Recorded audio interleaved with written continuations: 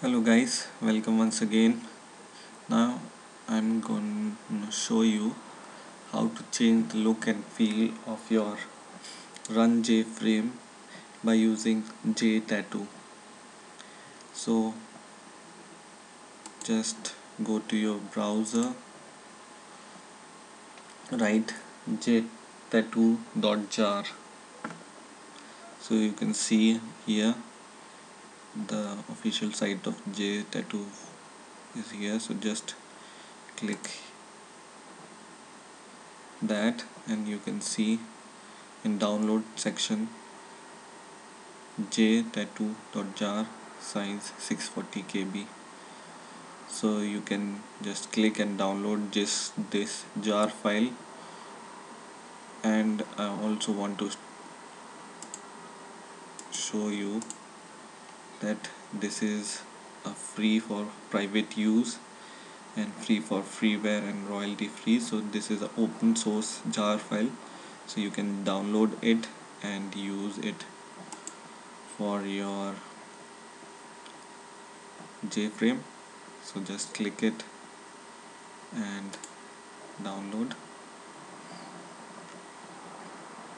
So this will here download the JTattoo jar file, and then go into your Jframe and go to your program or project, and here in libraries right click, go to the properties, and in here project properties box click add jar folder, and you can just add this JTattoo wherever you have saved your jar file. So I just click it and press open. So my jar file of JTattoo is included in my libraries, and I press OK. So it is included in my libraries.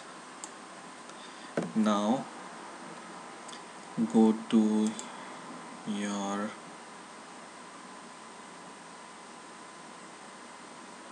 public static void main method, which is just above these JComponent declaration. This is the main method, and right click this positive or plus sign in front of which it's written look and feel setting code.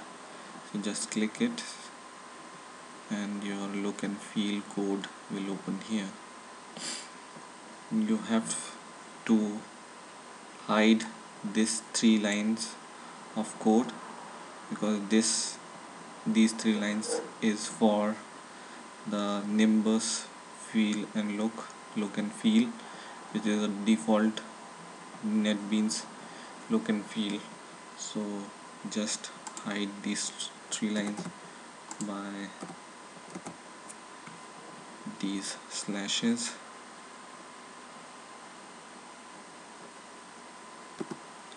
Okay, you have to write these slashes here,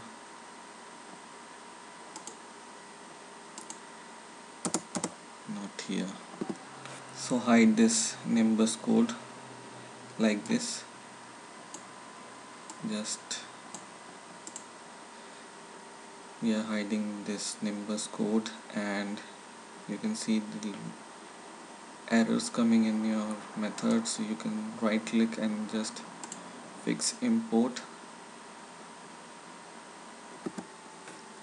And now go to the website of JTattoo, and in this click how to, and here click how to change look of your application. Just click here, and at the bottom of this code you can see this line UI manager.set look and feel com.jtattoo.plaf.smart look and feel. Just copy this whole line and paste it here. Where you have hidden your Nimbus code, just paste right after that,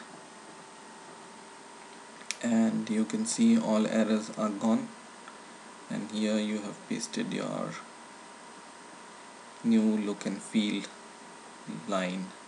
So just you have to copy and paste this one line and hide the Nimbus feel and look by these two quotes. And let's now run the program. Run, and you can see your Jframe feel and look change to the smart look. So in JTattoo there are different looks you can change for your Jframe. You can see it here. This is only one type or one look. You can go back and go here how to change the theme, and in here below you can see this is the same look.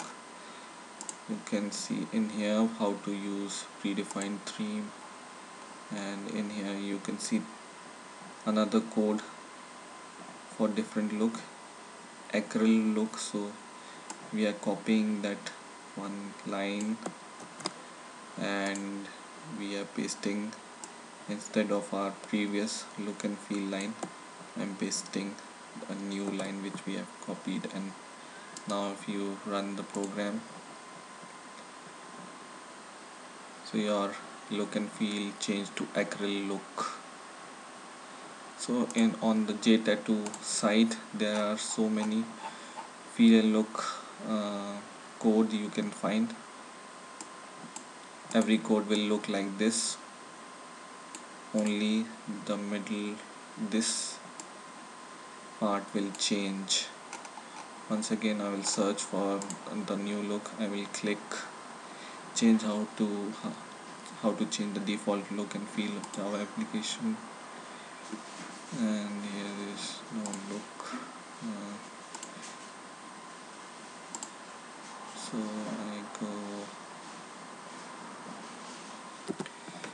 go here, how to change the look and feel,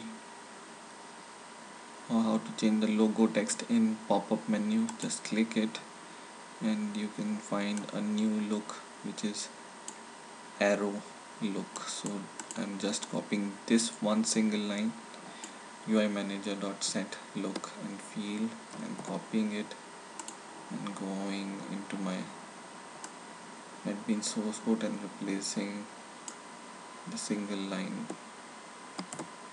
And now when I run the program, it changes to the new look of arrow. So you can find different look code in JTattoo site and change your look and feel. There are many looks there. So I think